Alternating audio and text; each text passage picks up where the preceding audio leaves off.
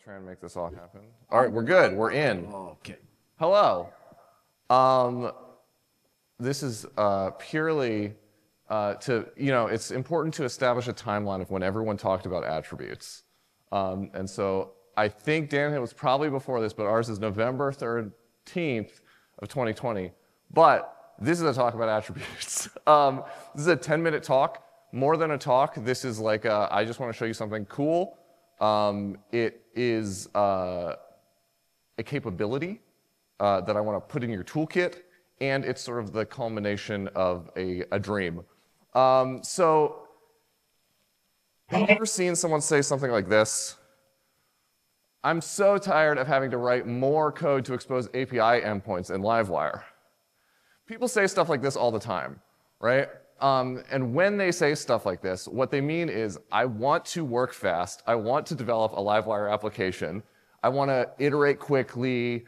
I want to prototype. And then one day, someone's going to call upon me to expose an API. And I'm going to need to output some structured JSON of my data. But the best thing about Livewire, we all know, is that you don't have any controllers, right? And I don't want to add a controller to my app just to have an API, right? It would feel dirty. It would feel like we're breaking an invisible wall. What can we do about this? So attributes are great. I was talking to Caleb on the podcast the other day about attributes, and I've always sort of had this dream of like, hey, Livewire itself should be able to just give me some JSON, right? Like, you've got all the data. Just give it to me, you know? Just let me have it, so that if I'm, God forbid, Shane, making a React Native app or something, I can just have the data and put it in my React Native app. But Livewire is so coupled to HTML. What are we going to do about this? Okay, well, if you're any kind of a Livewire head at all, you've probably tried building this at some point. A lot of us have. It's a common busy box for the Livewire developer. But yeah, attributes are a great mechanism and they're like well adopted inside of Livewire in general. Obviously, we all use the computed attribute 12 times a day. We use the on attribute when we need to hook into like a Livewire event. And we even use the layout attribute. But let's talk more about that on attribute. The great thing about the on attribute, right? It lets us take a function that we've already written and hook it into an event. There are many hooks in Livewire. And one of them, the best one, some might say, is the render hook. And in the render hook, you can do all sorts of things to the final output of your component. So here's a little Livewire app I have.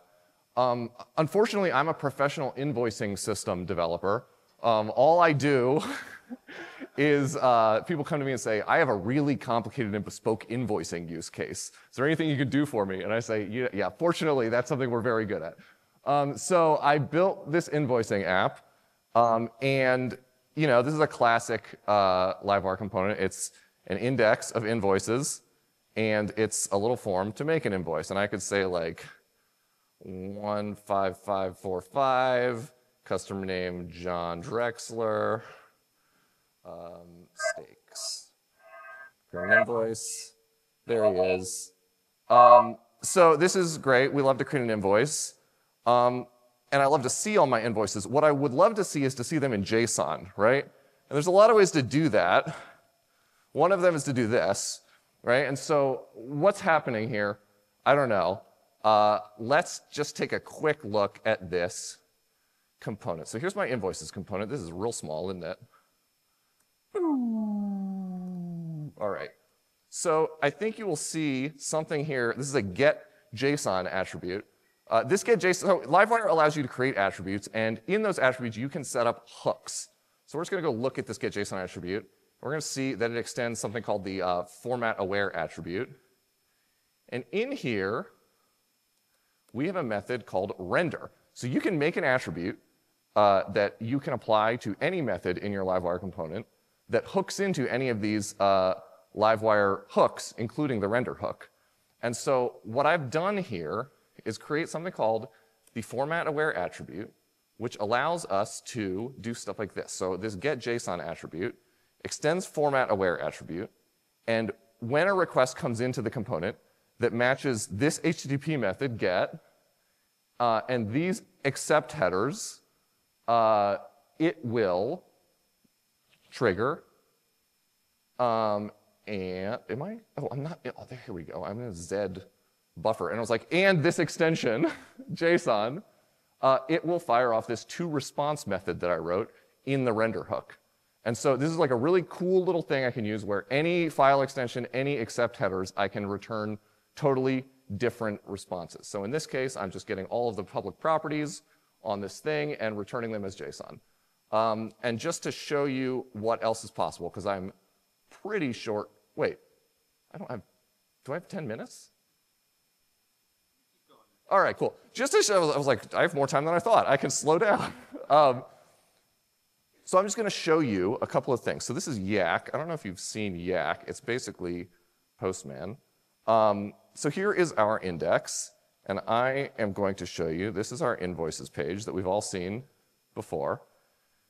In my headers, I'm just going to enable an accept header for application JSON, hit fire, and I get back as JSON. This is our show page for an invoice. Whoops. I'm going to, with no headers, get back a real Livewire component. I'm going to enable this accept application JSON, and I'm going to get back JSON.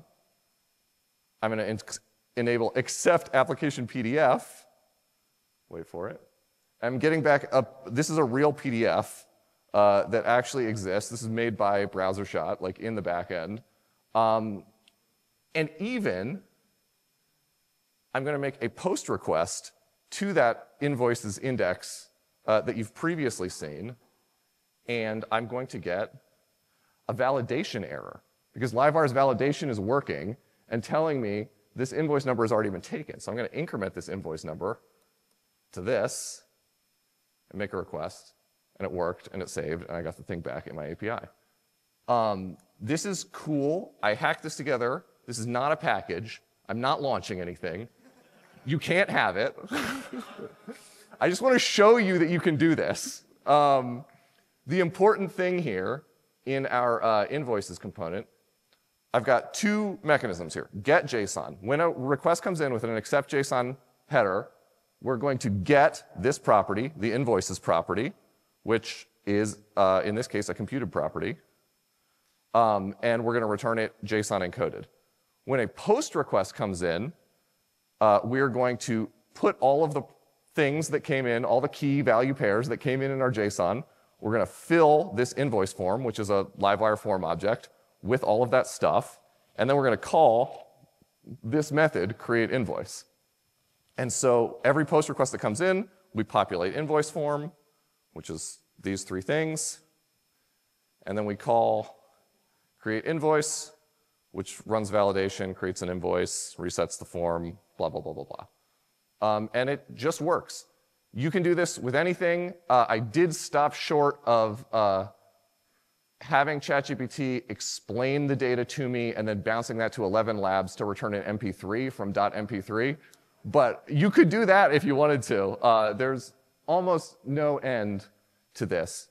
And since I know that many of you will want this code, this is ransomware. This repo will be made public when 30 people have joined the mailing list at thunk.dev. Thank you very much.